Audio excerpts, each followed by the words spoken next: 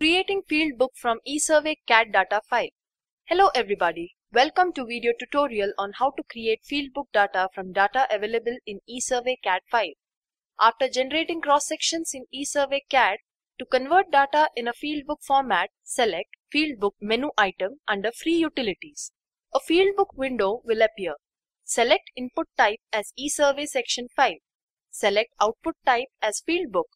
Select the ESP file which you want to convert as field book and enter values such as minimum staff height, say 1 meter, maximum staff height, say 5 meters, instrument proximity, say 100 meters, starting RL, say 200 meters, and rounding value, and click on the export button.